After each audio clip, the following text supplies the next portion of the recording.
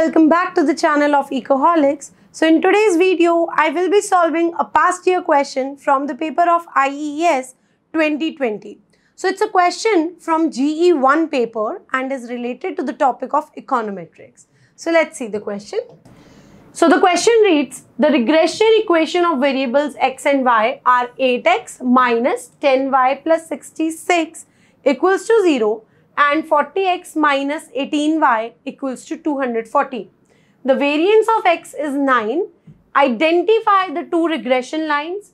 Find the simple correlation coefficient between the two variables and variance of y. So you have to find out three things in a single question. First, you have to identify the two regression lines.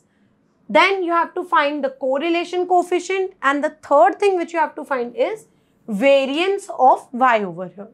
So these type of questions are very simple and they have been asked a numerous number of times in the paper. So there is just one single technique, and if you can learn that technique, you will be able to solve every question which comes on this type of the front.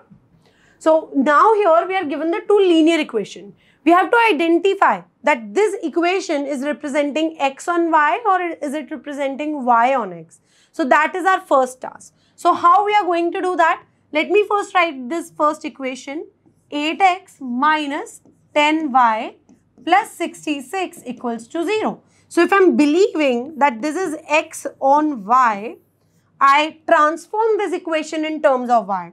So 8x equals to 10y minus 66. So x equals to 10 by 8 y minus 66 by 8. Now this 10 by 8 is nothing. It is my slope estimator of x on y. So slope estimator is equal to 10 by 8. Similarly, I take my second equation which is 40x minus 18y equals to 214. So if I believe this is y on x, I have to transform this in terms of x. So I write 18y equals to 40x minus 214. So I get y is equal to 40 by 18x minus 214 by 18. Now similarly, the value 40 by 18 is nothing. It is my slope estimator of y on x. So I get this.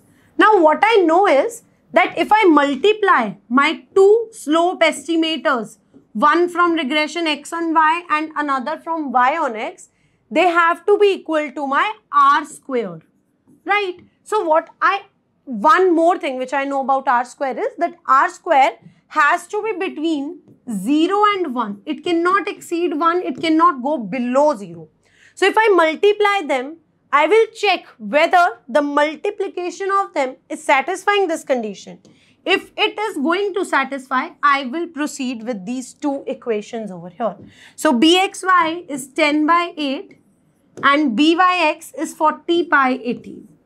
If you will multiply them, you will get them greater than 1. So r square cannot be greater than 1. So it means these two regression lines which I have found out here are not the correct one. So it means this equation cannot give me x on y and this equation cannot give me y on x. So I will reverse the situation. Now I will work with this equation to find out y on x, and with this equation I will try to find x on y. So let's try doing that. So 8x minus 10y plus 66 equals to 0. From this I will first find y on x. So I will get 10y equals to 8x plus 66. So y is equal to 8 by 10x plus 66 by 10. So the slope estimator comes out to be 8 by 10. Similarly, from the second equation, 40x minus 18y equals to 214. So from this I will try to get x on y. So I will get 40x equals to 214 plus 18y. So I will get x equals to 214 upon 40 plus 18 upon 40y. So from here the slope estimator comes out to be 18 by 40. Now I will try multiplying them. So let's see. byx into bxy is equal to r square. So I get 8 by 10 into 18 by 40. Now this will come out to be less than 1. So it means these equations, the first equation is giving me y on x and the second equation is giving me x on y. So now I have identified my regression line. So this is my y on x regression line and this is my x on y regression line. Alright, so with this technique you can identify the regression lines. Now after identifying the regression line, I have to find simple correlation coefficient. What is my correlation coefficient? Correlation coefficient is nothing. It's the value of r I have. Now I know the value of r square. I can get from the multiplication of them. So how can I get the value of r square? I can just find out the square root of this and I will get my value of correlation over here. So I can solve for this. If I multiply this, I will be getting 0.36. So r square is equal to 0.36. This is coefficient of determination. I want to find correlation coefficient. So I want to find r over here. So I will be getting root 0.36. This is the answer. Now the third thing I have to find is variance of y. So for variance of y, we have another shortcut formula. What is that? It is given by r square equals to slope of y on x square into variance of x divided by variance of y. So when we are working with the model, when we are working with the regression of y on x, this is the formula.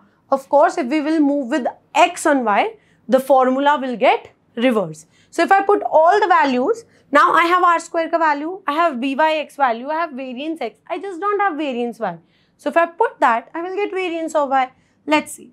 So I know r square is equal to 0.36. So if I put this 0.36, what is byx? We have found it out here.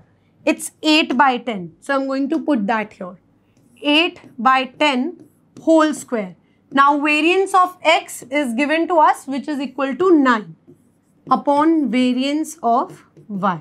So if I take variance of y to the other side, I will be getting 64 by 100 into 9 divided by 36 by 100 over here. So cancelling things out, I get 4 here and I get 116 here, this thing. So variance of y is nothing, it is equal to 16. Right? So with the help of these shortcut tricks, we have easily find out our 3 questions, the answer to the 3 questions. So this is how the questions are easy. You just have to work on the right trick and the right formula to get to your answer. If you find this video useful, please like it, share it and subscribe to the channel. We have videos on other solutions as well. You can check our YouTube channel or you can download the app for getting access to those PYQ solutions of IES. Thank you everyone for watching this video.